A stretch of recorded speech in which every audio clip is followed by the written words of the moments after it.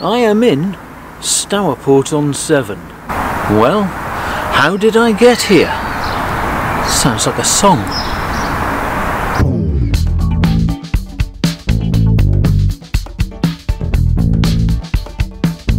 I left Market Drayton at the end of the November lockdown, which, incidentally, really did my head in, heading south for Autherley Junction and the Staffordshire and Worcestershire Canal. Turning left would take me to Stafford, Tixlewide and Great Haywood, so I turned to starboard. Nice to see a working boat winding at the junction behind me.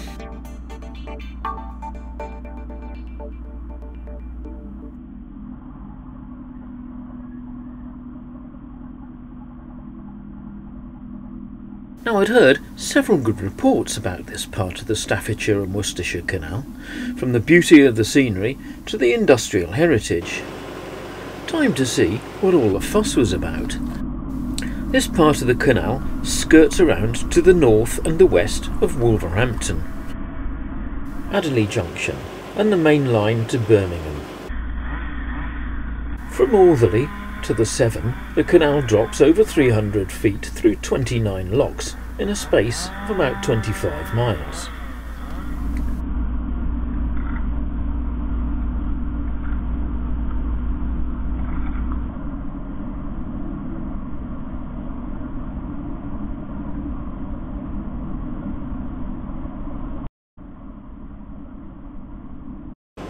For football fans, this is Wolverhampton Wanderers' training ground on the left.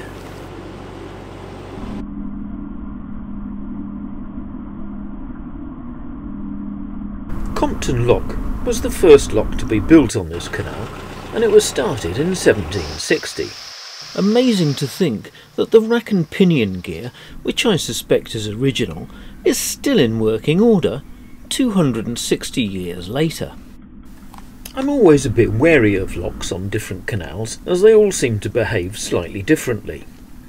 These locks dropped the boat so gently, and when the water level at the bottom was equalised, the boat was gently eased away from the gates. No need for me to be hauling on ropes at all. A stately lock experience. End of the day, and time to tie up.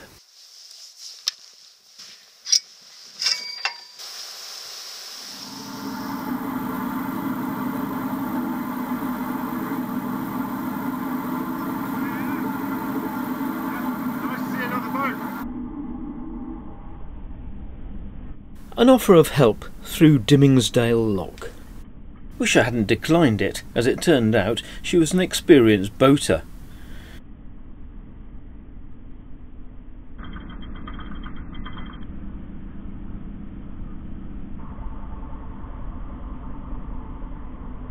I left the gates open for the oncoming boat.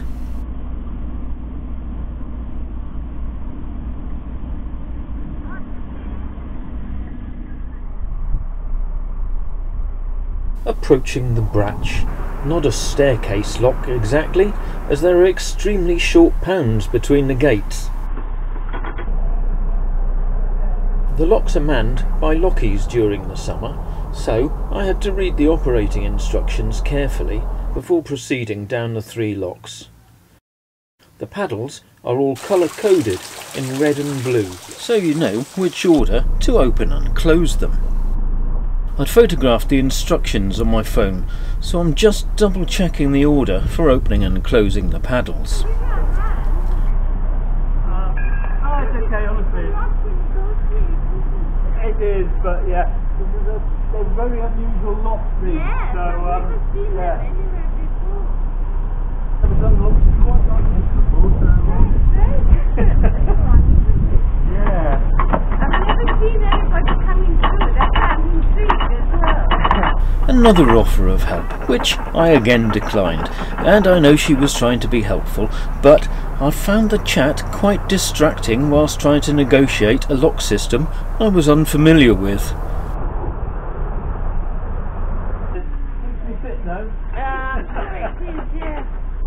And more gongoozlers watch the process.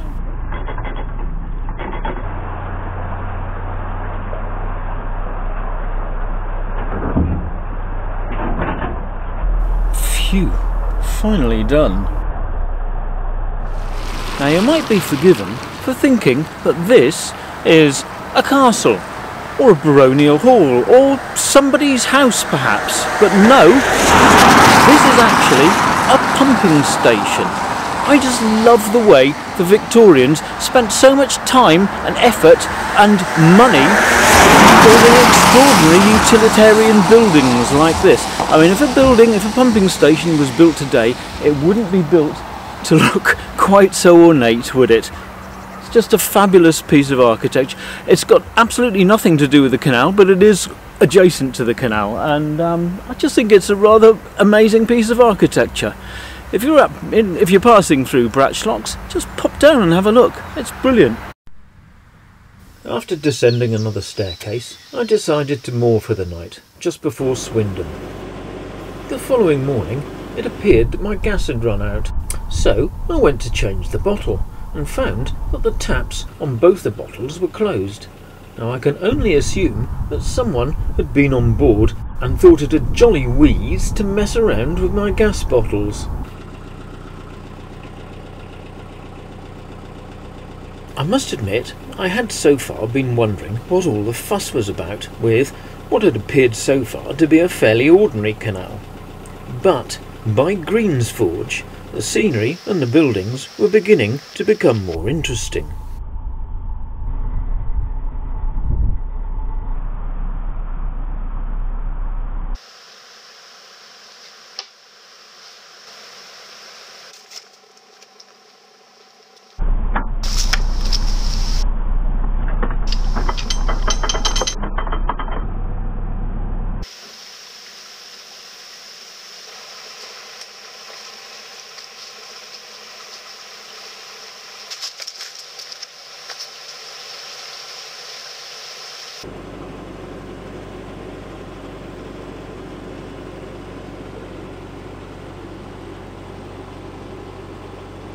The canal between here and Kidderminster will test your helming, as it's incredibly windy with very sharp bends. My first sight of the River Stour. The Stourbridge Canal on the left, and the setting sun means it's time to find somewhere to moor up for the night. I was rather worried that this guy was going to fall in front of my boat.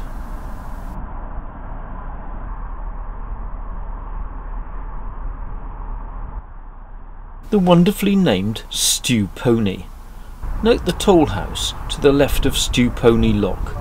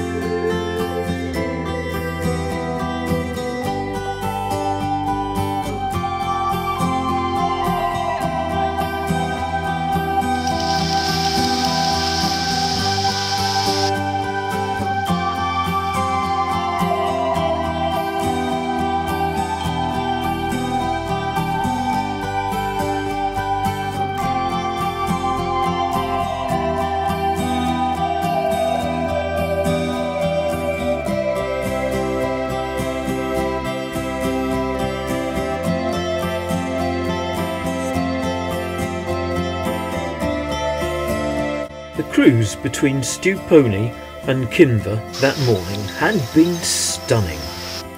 I topped up with water at Kinver services and was on my way again. The early mist had lifted, leaving crisp December sunshine.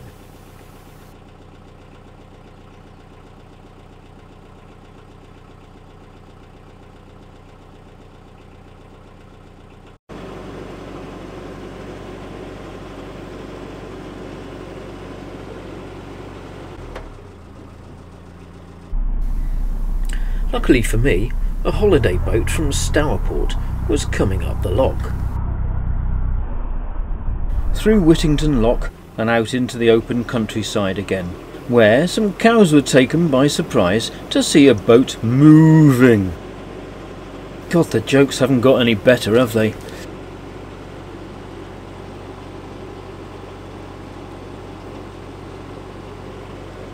The russet bracken and the red sandstone were a delight in the low raking sun.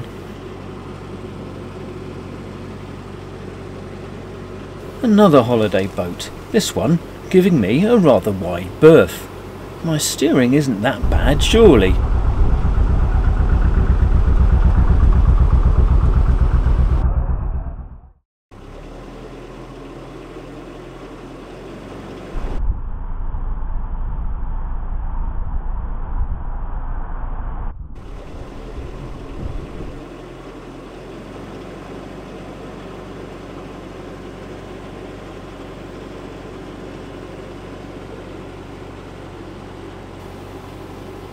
Gongoozled by geese and ducks, and then into the Cupley Tunnel.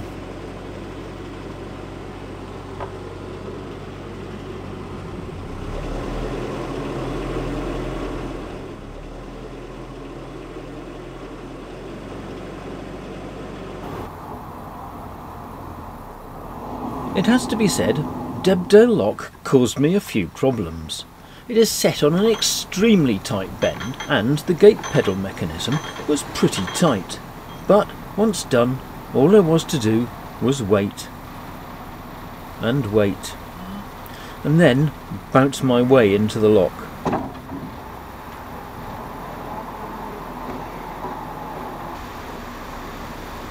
If you look to the left by the lock ladder, you can see a cave. This allegedly was carved out to stable horses. It can't have been easy getting a horse into there. I moored near Wolverley and it chucked it down for 2 days solid, so I stayed put. I was happy to set off again on another startlingly beautiful morning.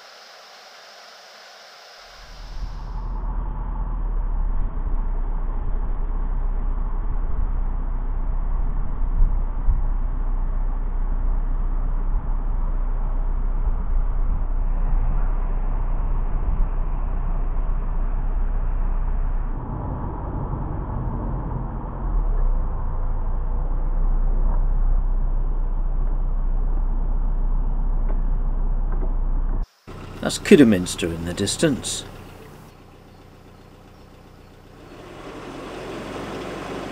The view at Kidderminster Lock is okay, unless of course you turn around. Under the dual carriageway and we begin to see some of the town's canal side industrial heritage. Slingfield Mill was built in 1864, where they spun the finest yarns for the carpet industry. The machinery was powered by steam engines, which were operated from the adjacent boiler house with the square chimney. Kidderminster is famous for 3 things: the carpet industry, the invention and the use of the first postage stamp, and, most importantly, Robert Plant, the Led Zeppelin vocalist.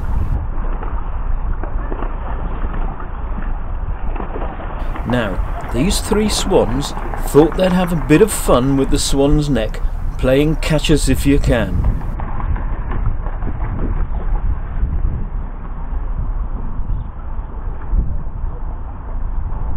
Here they are again.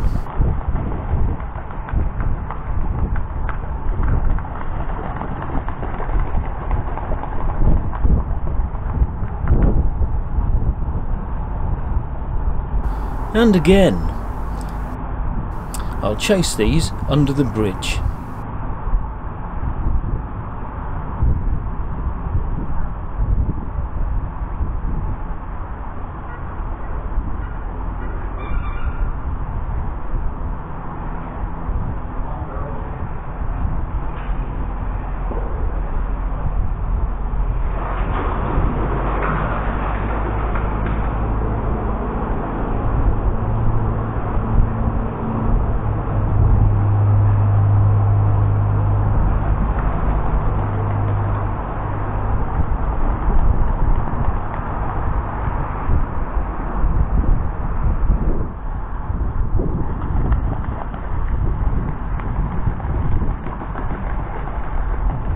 This young'un obviously isn't as confident at takeoff as the other two, but I'm giving her some good practice.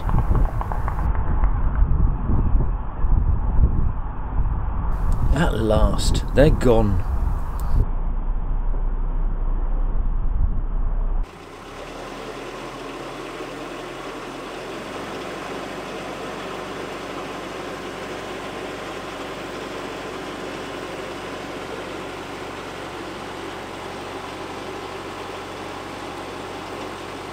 So yeah, Pratt's Wharf on the left. It was the wharf building was just in front of that bridge as we approached it.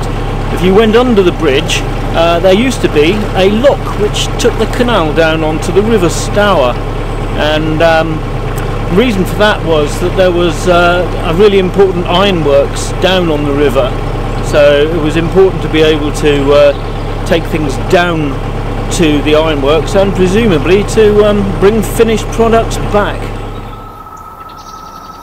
Entering Stourport now, I guess this was once a wharf building. Very handsome it is too, lovely proportions, and its own mooring with a very smart Dutch barge.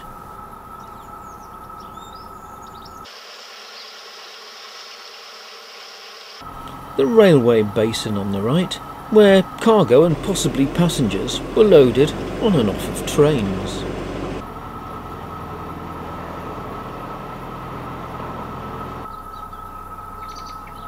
There are plenty of visitor moorings throughout the town. 5 days here.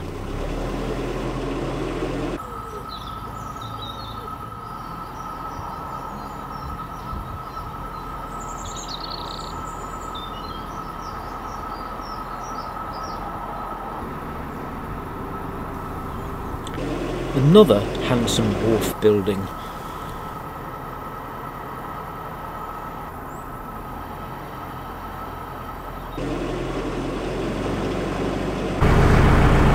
You can tell we're entering what was once a very important canal town by the number of canal-side pubs and warehouses there are. It's really quite impressive so far. York Street moorings on the left, and private moorings on the right.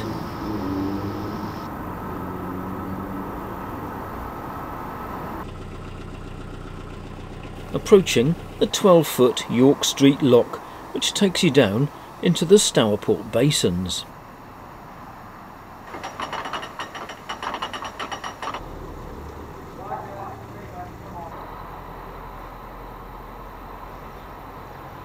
Limekiln Chandlery is on the right and the services are on the left. There's only space for 2 visitor moorings in the basins, and, luckily for me, one of them is vacant. I'll be taking you on a tour of the basins in a future episode. As usual, I'd be grateful if you could give me the thumbs up, but better still if you subscribe. And you can follow me on Instagram. Catch you next time.